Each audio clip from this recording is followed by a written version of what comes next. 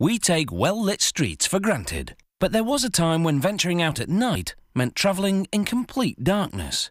In 1814, the first gaslights lit up the streets of London. The first electric streetlights illuminated a public square in Cleveland in the United States in 1879. These lampposts are made of what's called composite, a combination of fiberglass and epoxy resin. Epoxy resin is a gooey liquid plastic mixed with a hardener. The factory constructs each pole on a mandrel, a long tapered metal cylinder. Workers first lubricate the surface. Then they take what's called fiberglass filament, a string composed of 2,200 tiny fiberglass strands. They'll wind dozens of filaments around the mandrel to create the pole. But first, the filaments go through a bath of epoxy resin. The resin is mouldable, and once it's heat cured, maintains its shape.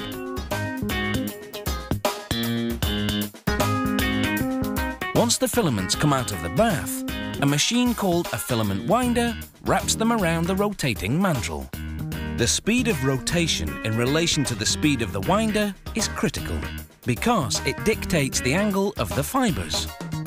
The lower the angle, the more that part of the pole will be able to withstand the wind and provide constant, stable lighting.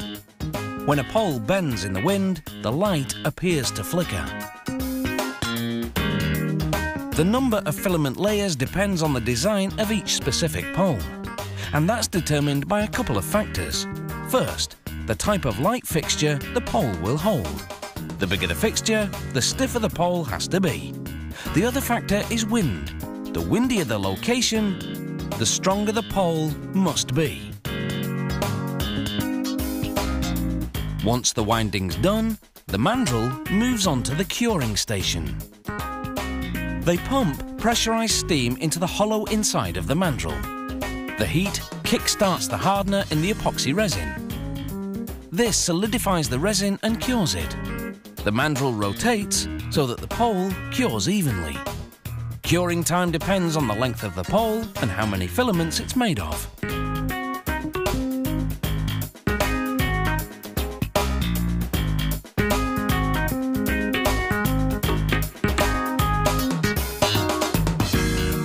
To help extract the pole, they pump cold water through the mandrel. This makes the steel mandrel contract, loosening the pole. Remember how workers lubricated the surface of the mandrel before winding the filaments? Because of that, the pole just slides off.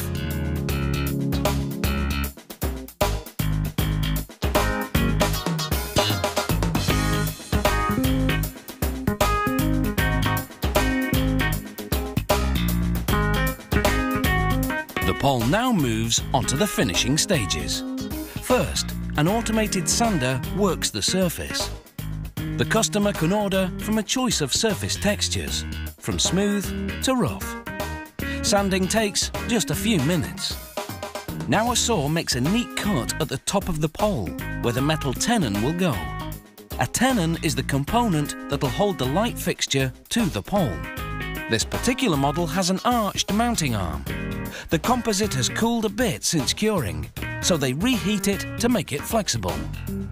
After a bending machine makes the curve, they spray cold water inside to cool the material. This registers the curve in the resin's memory, setting the bent shape.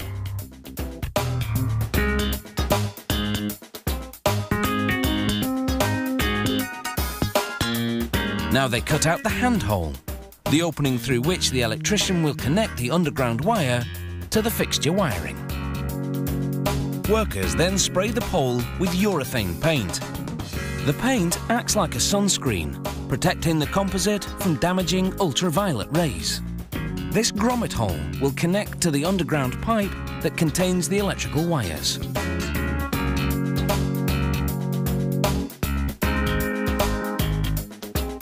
After installing a cover over the handhole, it's time to assemble the parts. The underground pipe to the pole.